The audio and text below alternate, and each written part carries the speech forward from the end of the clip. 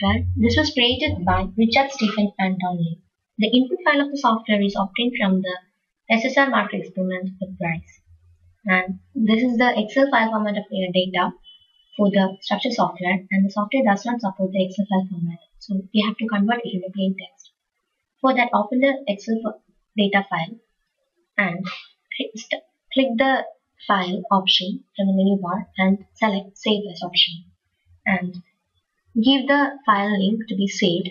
That should be a new file name. And save the data type or the file type as text tab delimited and save the file.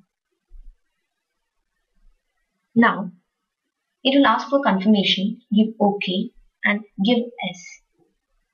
Now, your plain data has been created. Open the file.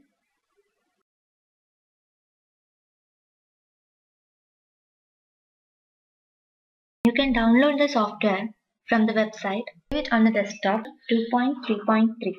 Open the software, select the file from the menu bar and select the new project option. A pop-up box will appear which will ask for the file name, the directory of the location of the file to be saved and the dataset. Give the file name as project or something else.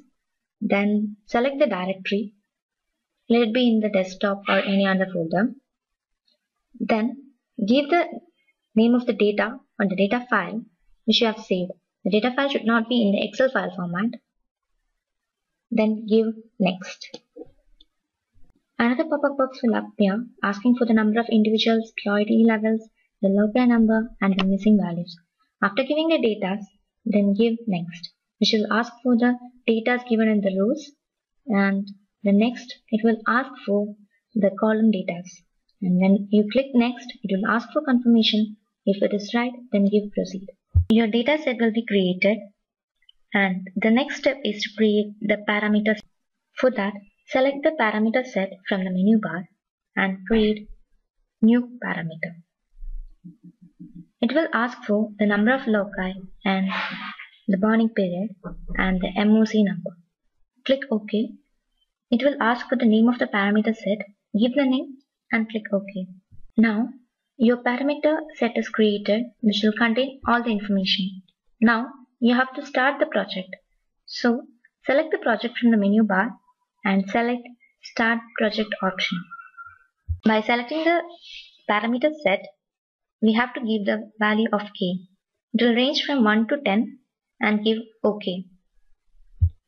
This will start run the project, and along with that, a pop-up box will appear which will give the updates of the. A pop-up box will appear telling the job has been completed. The results are shown in the left side of the window one by one according to the k value you have given.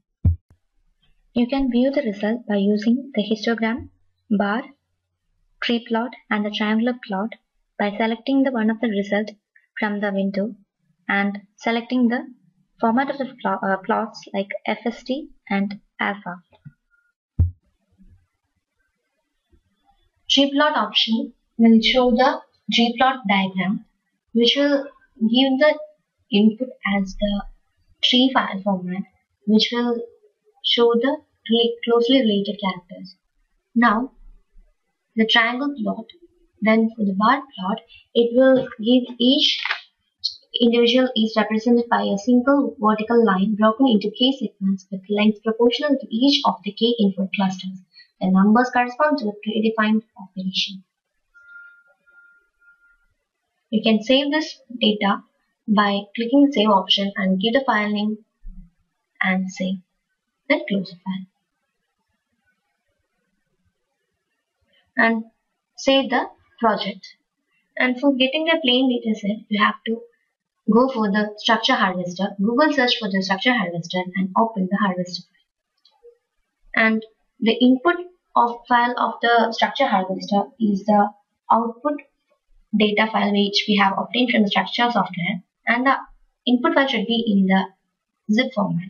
For that, we have to select all this output which we have obtained and right click the option and select the WinRAR option given there and add to archive.